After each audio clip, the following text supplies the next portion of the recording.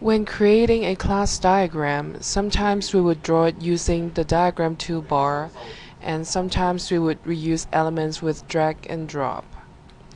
However, when you start from scratch, sometimes it can be difficult to know which class goes with which, because we may not know all relationships among them. Luckily, there's a function called form diagram, which automatically generates a class diagram for you.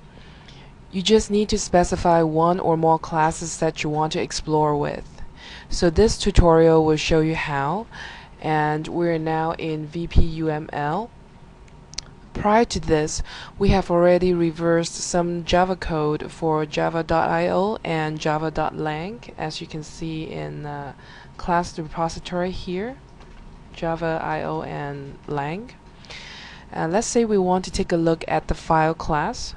So go with Java under IO, expand it, and look for File, select it, and right click on it.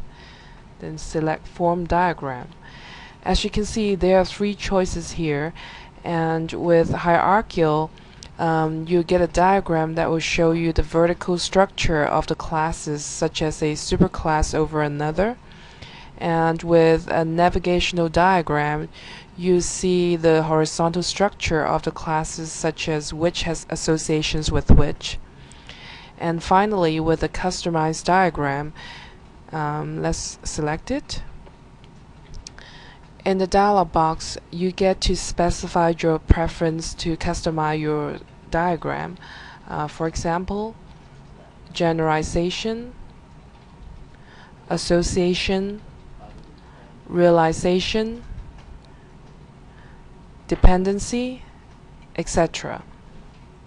And in some cases, you see some gray out options, such as here, suppliers and clients, and that is when you have to use the preset selections.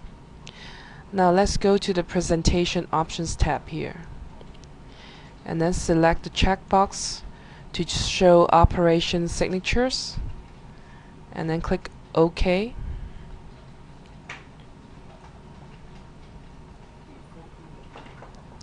And then in this black box, just click yes to set it as master view, and that should close it. Okay, and now you should be able to see your customized diagram with the layout automatically done for you, and you can see that the different classes.